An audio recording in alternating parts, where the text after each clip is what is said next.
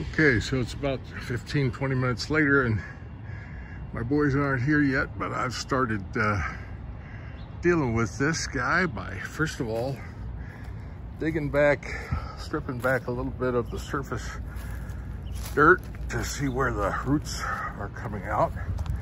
As you can see, I got a big root right there. I'll probably cut that off right in there somewhere. And then there are a few more smaller roots in there. And because it's up against this palm tree, it doesn't have anything in the back, which makes it, I think, a little easier. But what I've also done is I've made a decision about where to cut it. And I made that cut already.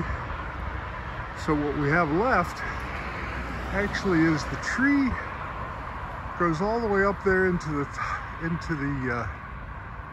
it's dangling now in the wind, as you can see, and twist it around. I don't know, it's going to come down by itself. I don't think so, but we need to get somebody up on a ladder on the other side of it from here and see what we've got to deal with. I am definitely going to have to, I guess, move my truck. I don't think these guys are in any trouble, but yeah, it's coming along all right. And I don't even have any help yet. How about that?